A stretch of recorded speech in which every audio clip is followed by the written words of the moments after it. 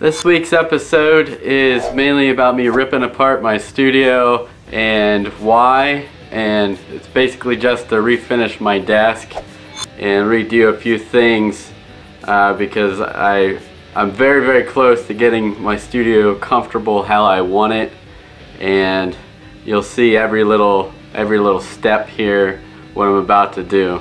So check this out. Oh no, what happened? See this orange color? That was supposed to be amber. Supposed to be a color called amber stain. They maybe worked on another type of wood, like thinking maybe oak. But I wanted an actual amber color, and it turned out orange. Way back, like 4 years ago when I built the studio, I built this desk, and I'm finally tired of seeing it. I'm just gonna sand at the top, and the bottom I'm gonna leave the orange color. It'll be a nice blend, I guess. But take you out and show you this. And it's obviously not dry yet. You can see I used to be orange, and there's orange sawdust all over the garage. This garage really needs cleared out big time. It'll be a spring cleaning thing. But I like it. There's the side desk. So as if one normal desk for a guy that does a lot of media creating stuff, one desk isn't enough.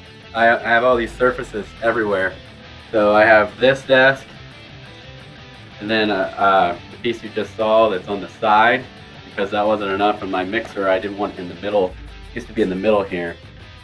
And my console is on the side now. Now it's just kind of sitting there on this desk, which is the desk, kind of a rolling table that I sit my laptop on when I tether my laptop. You can see here I made a desk behind me.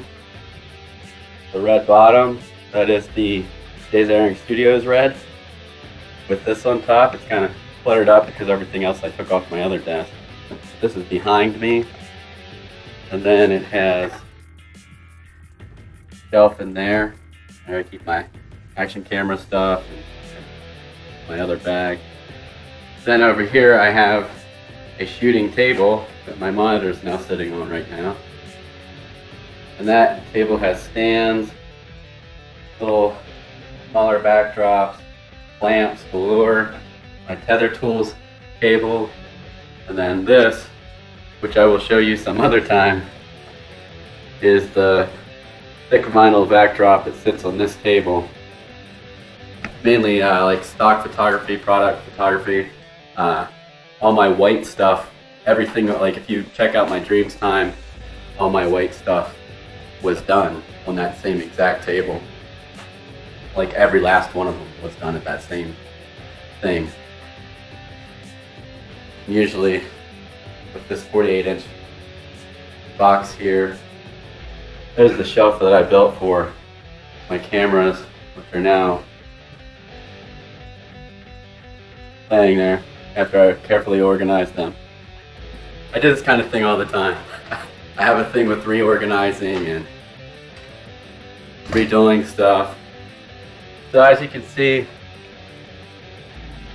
Zaring Studios is in disarray right now. It's a complete mess. And the funny thing about this is, you would think, a person with like a pretty bad OCD, this would drive me crazy. But I love seeing it like this, because that means every time it gets messy like this, that means something cool is going down, and it's going to look even cooler when I put it all back together. And I just finished a tutorial, just finished a vlog, and so they're all rendered and ready to go. So that warranted me being able to just tear everything apart, do what I want, and put it all back together again before I need to do anything, which will probably be soon. So stain's drying there, and I have to finish this. I'll let you see it when it's done.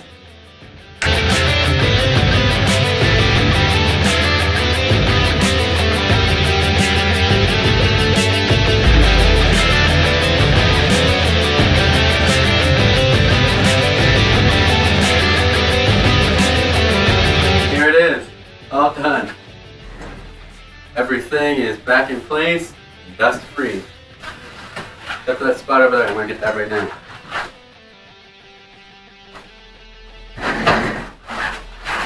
Everything is back in place and dust free. Thanks for checking out episode 18 of the Zaring vlog. Please subscribe and tell your friends. Keep creating and keep it awesome.